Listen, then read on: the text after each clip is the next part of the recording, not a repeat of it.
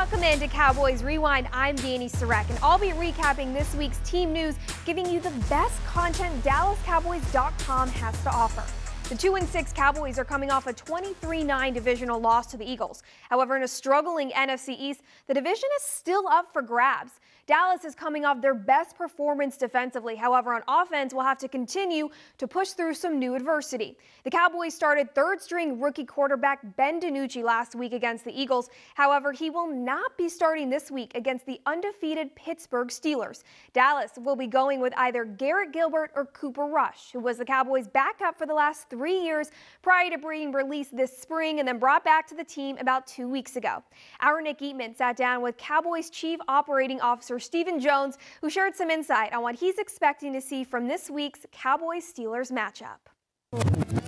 Hello, everyone. I'm Nick Eatman here, joined by Stephen Jones, Cowboys Chief Operating Officer. And Stephen, let's get right to it. We got another great matchup going on here with the Pittsburgh Steelers. They're undefeated. It seems like, you know, when you got a situation with the quarterbacks, and we'll talk about that here in a little bit, but the road just doesn't get any easier with Pittsburgh coming to town. No, Pittsburgh is certainly a great football team this year. They're, like you said, the only undefeated team. They got a great coach and Coach Mike Tomlin. Got some great veteran players, starting with the quarterback with Ben Roethlisberger. Certainly they've always played great defense there in Pittsburgh, and it's no different this year. They're playing at a very high level, and we're going to have our hands full. And as usual, as we know, those Steeler fans travel too. So I know they're trying to get in the building and get to be a part of this as well. But last week I think we really showed improvement, and on the defensive side of the ball, certainly we're going to need to improve again. And we got our challenges there at the quarterback position again this week. But I feel like we've had a great week of practice, and we're ready to go to work and win a football game. Let's talk about the defense. Like you said, you saw a lot of improvements there. What specifically? Was it taking the ball away? Was that one, or was it just an aggressive nature? Some of those fumbles were really like off the blitz. Well, I think it starts with that. I mean, anytime you can win the turnover margin, you give yourself a chance. Now, we didn't get it done against Philadelphia, but certainly that was a big part of it. But, the other thing, we didn't make the mistakes early in terms of getting ourselves behind, so we were able to really use some of our edge players, our pressure players, as you said, had some good quarterback hits, some good sacks. I think really the defense forced the issue and caused the turnover. So that was a really big thing. And then, after about the first series or two, I think we really dialed in on our run game in terms of stopping the run. And early on, it looked a little suspect, but I think we were able to tighten that down. And we've just got to continue to try to eliminate turnovers on the offensive side of the ball, and I think good things are going to happen for us. I think when you look at a guy like Trayvon Diggs, he's a talented rookie, and you see that game, you see the talent, you see the rookie mistakes at times, but it seems like he's got a terrible memory. That's what you need as a cornerback, and he just keeps coming back. That is, and he's going to learn. I mean, he's going to be better with his eyes. Certainly, he's very confident in his ability to go make plays. One of the things we loved about him coming out of Alabama were his ball skills, and you saw that in action there against Philadelphia, getting the 2 picks, tracking the long ball. Of course, made a great break on what would have been a pick 6 had he been able to come up with it. But, there's just some little things he'll continue to work on. I think he sees and wants to be a great player, and I think he's going to be one. I think he's going to do everything it takes to be a great player. And as he does that and he eliminates some of these bigger plays against him, he's going to be right there at the top. He's got great size, great length, great speed, great ball skills. He's what you want to draw up for a cornerback. Cornerback Trayvon Diggs had a breakout game against the Eagles last week and tallied a pair of interceptions. Don't go anywhere. We hear from the rookie next. Cowboys Rewind is brought to you by AT&T Academy, the official sporting goods retailer of the Dallas Cowboys, and by NFL Game Pass. You'll never miss a game again. Enjoy full access to coaches' film and game replays from Week 1 to the Super Bowl. Subscribe at DallasCowboys.com/Game Pass.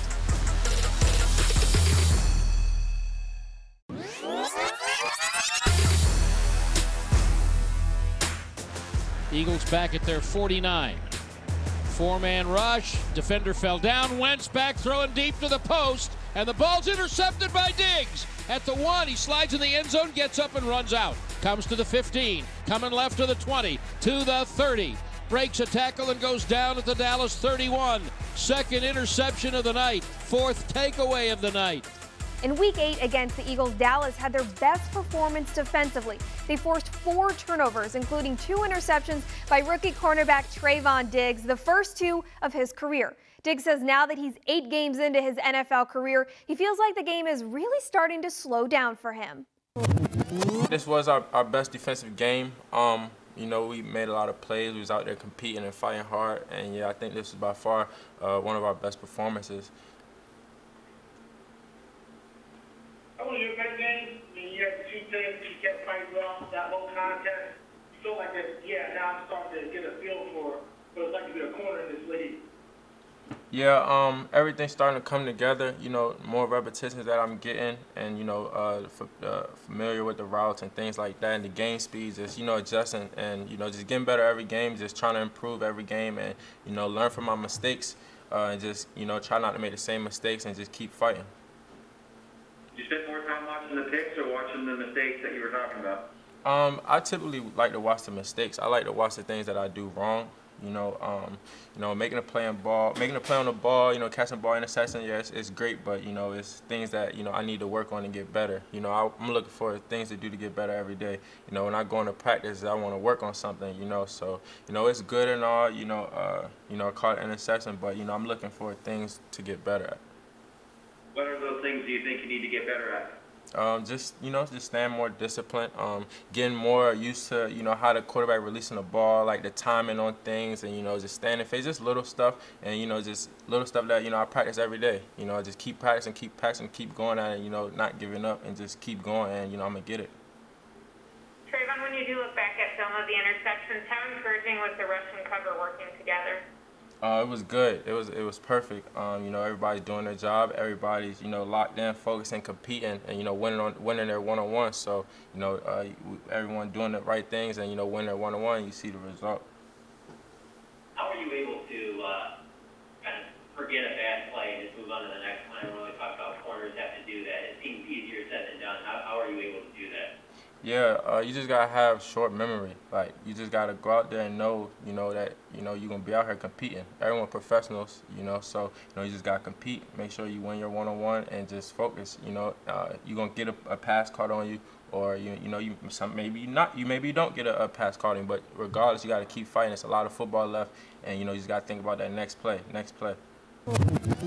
Against the Eagles, the Cowboys defense looked cohesive for the first time all year. In addition to Trevon Diggs' 2 picks, linebacker Leighton Vander Esch had a strip sack. Safety Donovan Wilson forced a fumble, and quarterback Carson Wentz was sacked 4 times. Don't go anywhere. On the other side of the break, we hear from 2 former Cowboys safeties on what they liked from the Cowboys defense last week and how they can continue to have another strong outing this week against the Steelers.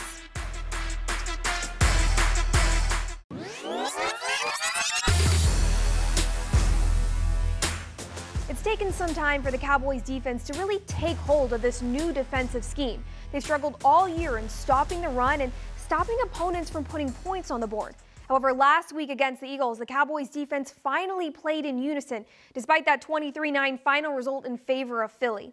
Former Cowboys safeties Danny McCray and Barry Church joined Newey Scruggs on their podcast, The Players Lounge, where they discussed why the Cowboys defense should feel confident entering the Steelers game. The Cowboys defense has to feel better because they're on national TV. They've been taking a beating. They were dead last against the run. They were last in points giving up, and they showed themselves, okay? 4 sacks of Carson Wentz. They got turnovers against him. They showed up, especially Tank Lawrence, who is the highest paid defensive player on the team. We saw Trevon Diggs, who he got beat for a touchdown, but he ended up with 2 interceptions here. So these guys showed up because a lot of us had rightly criticized their performance. So we want to make sure here on a Wednesday we do acknowledge what the Cowboys defense did against Philadelphia in a losing effort. They showed some fight because we've been questioning whether they had some. Yeah, we've been questioning a lot of it, and a lot of them were, rightfully so, put on, the milk carton list and the all milk carton team. But a couple of candidates, they jumped off the milk carton. We saw where they were, the missing child forms and all that stuff are put away. So I'm gonna have to give shout out to D-Law out there, man. He, I give him heck all the time because he's making all this money and he hasn't really performed to what his bill is. So for me, he was out there. He played great against the run. He had pressure on Wentz pretty much consistently, and he was consistently beating single one-on-one blocks out there, and that's what we needed him to do from the beginning of the season, because we knew as long as he was able to do something, this D-line was able to do something, our defense was going to be able to produce some type of takeaway, and they were able to do that. Now, number 27 out there, we knew where he was. He was on a lot of highlight reels, so it ain't like he was coming. Yeah, Diggs, we knew where he was out there. And I'm sorry about that, Trayvon Diggs. We knew where you were. You were on a lot of highlight reels, but I will say this. You fought hard, and you were able to come back. You got beat for the touchdown. Fulgham had you a couple times out there, but you didn't. You had a quick memory. You let that under the side, and you had a couple picks out there. So I have to give props to you as well. And for me, that pretty much does it. Everybody else, they were just, okay out there. But the guys that got off the milk carton, they did their thing, and got to give shout-outs to the defense. Yeah, I'm going to give them all a shout out. They still struggled against the run, but the effort and the hustle, I saw it there. It was led by D-Law. I seen them making sacks. I seen them stopping the run. I seen them, planting and retracing and coming tackling guys on screens, receivers. I seen them doing all that, and that's what we talked about. Watch me, watch how I play, follow me, and play like I do. And I think he did that on Sunday, and it showed, team-wide. And, I started off positive, so I'm going to go ahead and say, goodness gracious, Carson Wentz and Doug Peterson, they tried to give us they was giving us some confidence out there, man, because they stopped running the ball. Carson Wentz out there throwing Hail Marys, I don't know what the heck he was doing, but he helped us out. He gave us some confidence. I really, really hope that we can carry this over, for the rest of the season. No matter what happens out there, if you overmatched, if some guys make some big plays, I just want to make sure that you continue to fight and hustle, and some of those things will work out for you, man. Like you'll end up in the right position just by hustling sometimes, and we saw that happen on Sunday night. Listen live to the Players Lounge weekdays at 2:30 on DallasCowboys.com. Defensive end DeMarcus Lawrence said earlier this week that it takes time to truly understand and properly execute a new defensive scheme, which is exactly what the Cowboys have been experiencing this year. He adds that the coaching staff is putting the players in positions to be successful. And now that the scheme is starting to open up, it's allowing them to make for more plays, which we saw against the Eagles with those 4 forced turnovers. Don't go anywhere. On the other side of the break, we look at what the Pittsburgh defense brings to the table this week. Stay with us.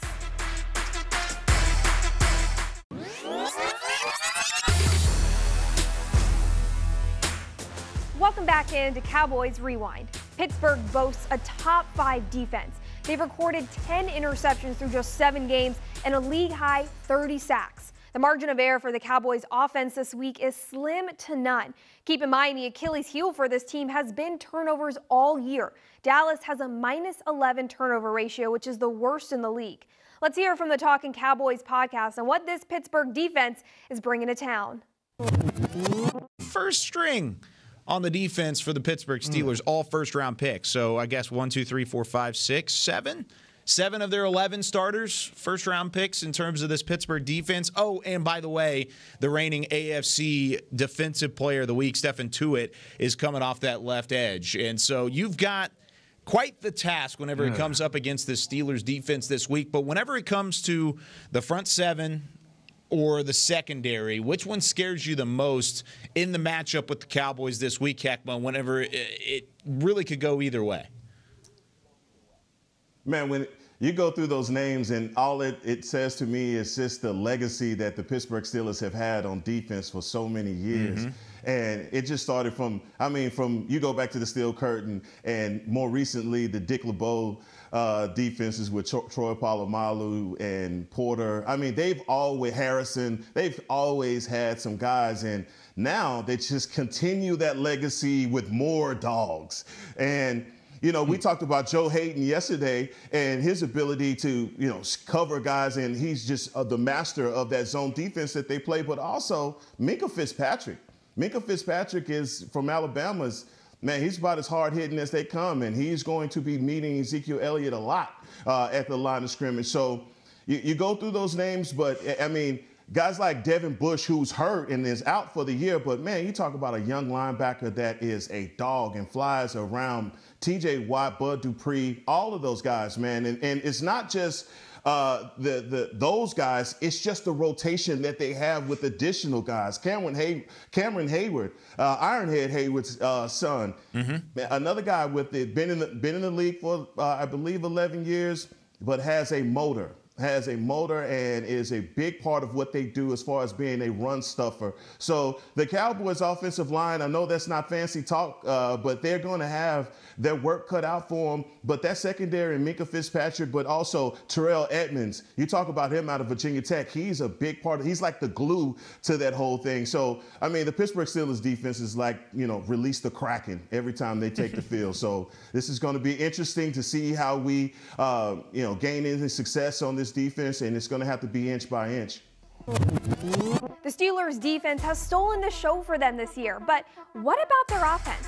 We've got you covered on Pittsburgh's offensive weapons next.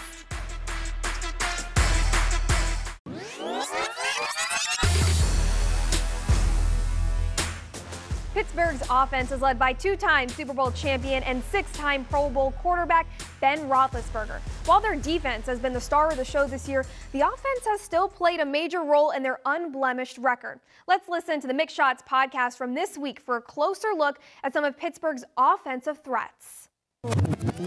Big Ben has at the receiving core is really that is something that has taken them to another level, even though it hasn't been reflected in their total yards, which is only 25th in the league. They are up there amongst the top scoring teams in the league, helped along by an opportunistic defense as well.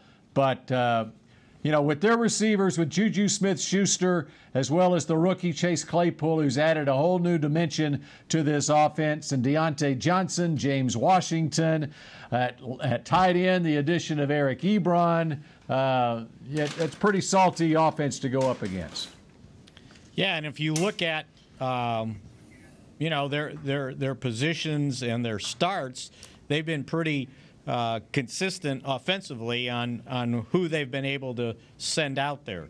And so that certainly makes a difference. And look, you can cover up some of your smudges. You can't cover up your offensive line. I'm sorry. You can't fake that. And you're right, Bill. When you can do what they've done with the consistency on their offensive line, and then look at where the Cowboys were prior to the draft, what you thought they were going to be on the offensive line, with even Travis Frederick being there. This whole thing got turned upside down. So it's one thing to have to start a backup quarterback or the backup to the backup quarterback, but when you've got to piecemeal your offensive line together, and as Mike McCarthy pointed out, I think it was today, this will be only the second week in a row they start the same five on the offensive line. You can't fake that. You cannot fake that. I think the great Larry Lacewell once told me, I can put together a defense and I can do some things to compensate for a lack of talent, but the one thing you can't compensate for is offense. And for sure you can't compensate for not having a quarterback. And I think he must have told me that probably in the 2001 season. That's pretty obvious stuff there. Yeah, availability is the greatest ability for a player to have. And when really, both on offense and defense, when you look at the Steelers, they have got to be one of the healthiest teams in the league. They lost Devin Bush, who's a great inside linebacker. And here's what they were able to do. They picked up in a trade Avery Williamson from the Jets last week. When you've got one hole, one major injury to fill, you can go out and at the trade deadline go get a guy who can fill that need for you. But, I mean, you look in their secondary, you look at the rest of their defense, and they, outside of the Devin Bush injury, they're as healthy as you could expect to be 7 games into the season. And then on offense, it's the same way. I mean, that's a great reason why they are where they are right now at 7-0. You can listen live to the Mix Shots podcast weekdays at 1:30 on DallasCowboys.com. The 2-6 Cowboys host the 7-0 Pittsburgh Steelers at AT&T Stadium Sunday afternoon at 3:25. Be sure to tune into Cowboys pregame live for an in-depth analysis on both teams starting at 2 p.m. Cowboys pregame live airs on all Dallas Cowboys social platforms. Until next time, I'm Dani Sureck. Thanks so much for watching Cowboys Rewind. Cowboys Rewind was brought to you by AT&T. SWBC Mortgage, financial solutions to help you meet your personal and business goals. Visit swbc.com. And by the Dallas Cowboys Football Club. Want to tour AT&T Stadium? For more information, call 817-892-TOUR or visit dallascowboys.com/tours.